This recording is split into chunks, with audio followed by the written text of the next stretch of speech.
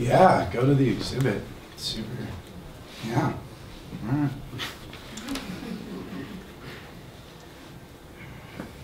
Touch this beautiful body barely. Hold this lover a temporary turbulence, for this smile may not be here come morning. Come morning, come grief, come death, come one, come all, come. To this celebratory ejaculation, look at all the bodies dancing beneath this capillary confetti. And aren't we supposed to love all the bodies, these souls vessels, these blood vessels, just vessels for blood, these bodies just vehicles for these vessels of blood, its fluid state, its ability to erect such monuments, such momentous magnificence, such palpating foreplay, each orgasm organic, each orifice an intersection of two souls found whole in these holes.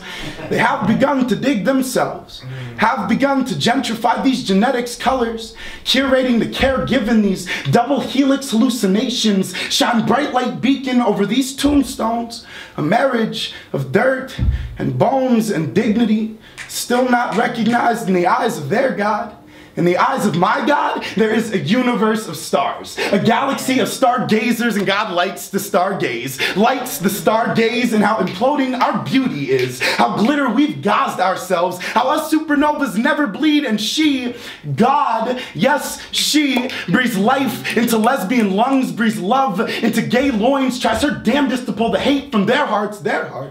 No, not valve, no only barrel, kick, fire, no only barrel, throat, body, no only barrel towards and kick through, no only barrel throat, not a shotgun speak these bodies, no only barrel, kick, fire, a fire, its frantic phalanges, reaching like flames, us flamers, holding this ember embrace, us fags, just phoenix eyes, just engulfing retinas, these dykes, trying to hold the water back tears, reborn again, we, a pack of cigs on all their tongues, us necrophiliac nicotine bodies, loving all those dead, holding all those dying, how this world is so addicted to any type of decay. Decay is the act of decomposition. Decay is the act of recomposing our daily decomposition, while these gravekeeper politicians practice post-mortem prejudice, finding the funny bone even in these piles of cremated casualties, dying casually and out of sight was born vision, was born invisibility, these bodies, learned darkness, these bones, learned descent, learned a fall from destiny, learned how needed these knees are, but not on hardwood, not for hard wood, how positivity can turn an optimist pessimist, turn a glorious growth to a grotesque gravitation, and the gravity of the grave ways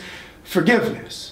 Forgiveness is only shown painted across our tombstones, our obituaries, merely propaganda for our own pestilence. We are the faults of our own choices. This epidemic is no sandbox. These bodies are not just grains of sand. This epidemic is no hourglass. Our bodies do not fall just to pass your time, but the time is passing.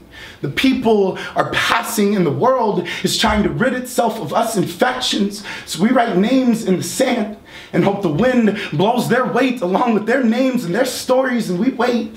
And the sand and the sentiments and these stars blow away with the aid of the wind. And so I pledge a diligence to the fags, to the dykes and transgender of America, and to the republic that stands against, with one mere nation under an imagined God, is divisible until there's liberty and justice for all. This American body collective has a disease. This disease is not built by or built for these queer bodies alone, though we are dying alone. This epidemic is not the consequence for not conforming. This American body collective has a disease. These white stars, stitched into blue sea fabric, feel a foreshadowing of drowning. Each of us a supernova surrendering to the current suffocation. But these white stars, though, they know not what it is to be darkness, know not what it is to try to shine white star through shaded pigment. We, the people of color, for the people of all other colors, are sometimes forgotten in the conversation. Sometimes this rainbow does not want to know darkness, but wants to know colored, does not want to address the unjust demons born of deconstructing its demonizations. We, the people of color, for the people of all other colors, are sometimes forgotten in the conversation. This rainbow does not want to know darkness, but wants to know colored.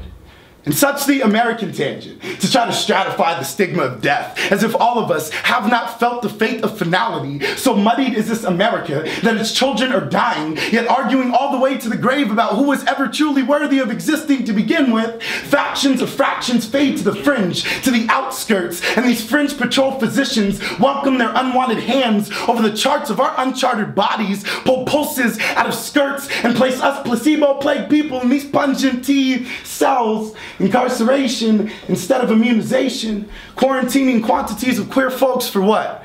For being folks? For being folks that don't fear? For being folks that don't fear fornication? Or wait, was it for being folks, fear, and fornication? I do not know where I would be without this world. I do not know a world absent of AIDS. I do not know a world absent of HIV. But these stone walls have already policed this brutality, rioted rights wings, democratically destigmatizing. But these elephants, they do not forgive. Do not forgive either. There are elephants in the hospital rooms. There are donkeys beneath the hospital beds, jackasses in front of podiums, Democrats and Republicans poisoning the populace. This poison is not personal, is not preconceived or conscious. We the faggots of the unfortunate crisis of AIDS, in order to live, to see a recognized union establish, it's not just us. Ensure divine civility, and we promise to provide free condoms for basic defense, promote welfare in general. We the people will not ordain or endorse our Constitution, for we too are America.